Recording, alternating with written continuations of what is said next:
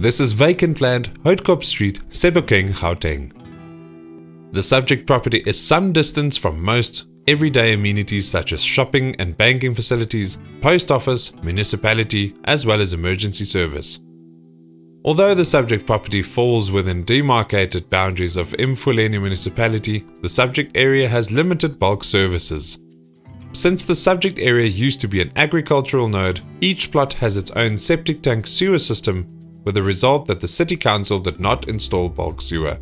There is, however, bulk sewer and water available, but connections and installation must be paid for by the developer, as the local council states that they don't have the capacity to do so. The subject property is an undeveloped portion of land that consists of two proposed adjoining stands that are zoned agriculture with consent for retail. The council approval is available on request. This earth has a moderate slope that can be developed. The stand as a whole has a triangular shape, but it is still large enough to not hinder any potential development. The entrance to the site has been approved, and there is a road servitude in favor of the seller. All the services will be available in 2019-2020 when the development of the township commences. Services: there is water plus minus 15 meter from the property, and sewer is by the petrol station development of new residential township.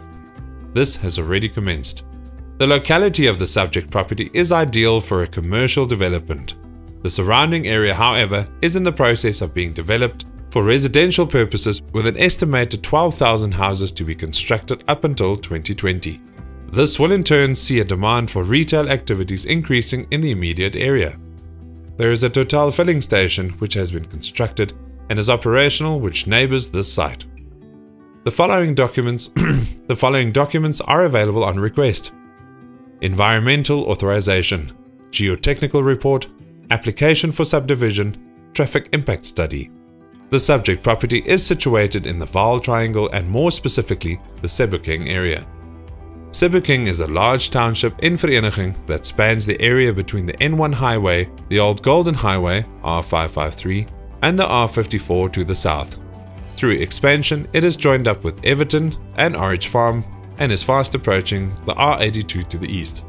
The greater area is a mixture of informal to upper-end housing with limited facilities such as municipal offices, clinics, hospitals, and general retail areas.